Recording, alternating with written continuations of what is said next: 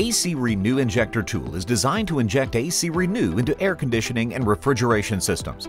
Constructed of rugged aluminum, it has a capacity of 4 fluid ounces and has a maximum working pressure of 600 psi. The AC Renew injector tool uses a core depressor connected to the short-length hose and a hand valve at one end and a Schrader fitting at the other. In this video, you will learn how to use the AC Renew injector tool to safely and effectively install AC Renew as well as other injectable products. First, make sure the system is running and the low side and high side service ports are properly identified. For heat pumps, make sure the system is in cooling mode. Open the AC Renew injector by turning the silver disc beneath the Schrader fitting counterclockwise. Remove the cap from the low side service port, and before connecting, check to make sure the hand valve of the AC Renew injector is in the closed position.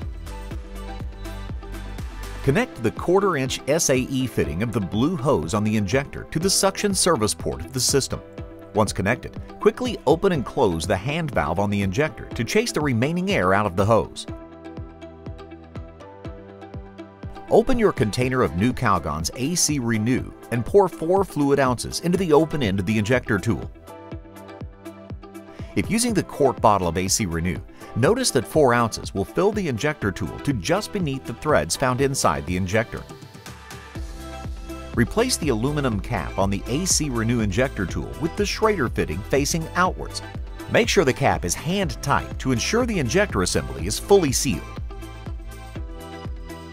Before proceeding any further, make sure both valves on the gauge set are closed and all fittings are tightened.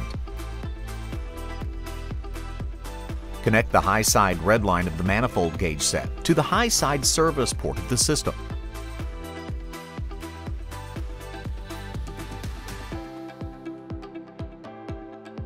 Remove the protective cap from the Schrader fitting and barely thread the middle yellow manifold hose to the 1/4 inch male inlet fitting of the AC Renew injector tool.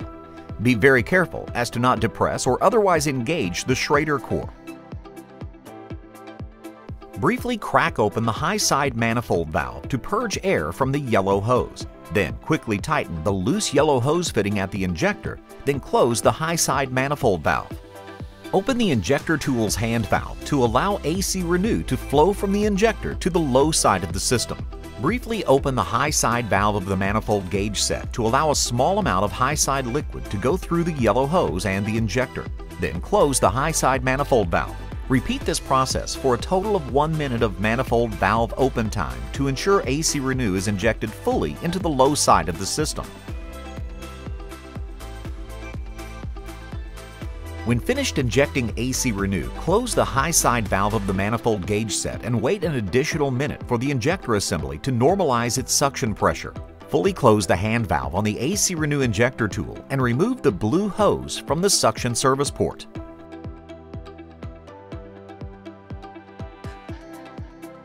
Once disconnected, slowly open the hand valve so it equalizes the assembly to atmospheric pressure.